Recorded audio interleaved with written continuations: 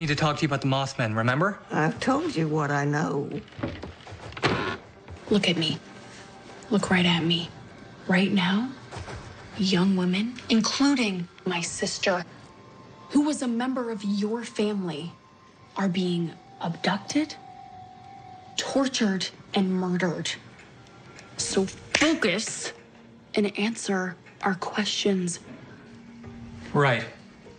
You gave my friend and I a corpse inside a maple barrel. Who was it? The truth, Nana. I'm ashamed to admit it. It was Cousin Timothy. I came across his corpse in the woods after he passed, and I put him in a barrel. Poor Timothy is born with so many defects. Okay. Cousin Timothy, this is a blood relative of yours? My late husband was a compulsive philanderer.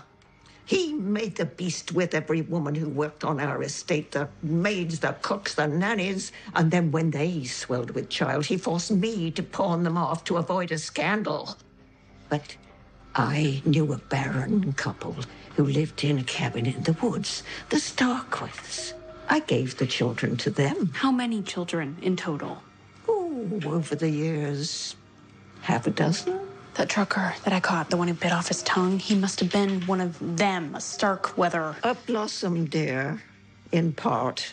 Nana, you're saying there is a secret, illegitimate clan of blossoms that have lived in the woods for 2 generations?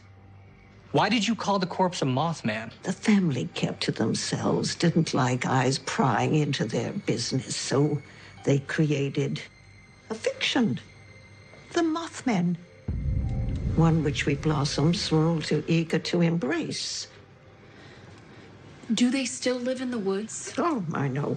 They migrated from there to the mines, and then when that closed down, they moved closer to the highway. Who else has been propagating the Mothman idea for decades? Right in plain sight, right off the highway. Old Man Dreyfus. Yes, Dreyfus Starkweather. Yes. Is he still alive? Oh, my God. Joe, you and I have both been there. Polly could have been there right under our noses.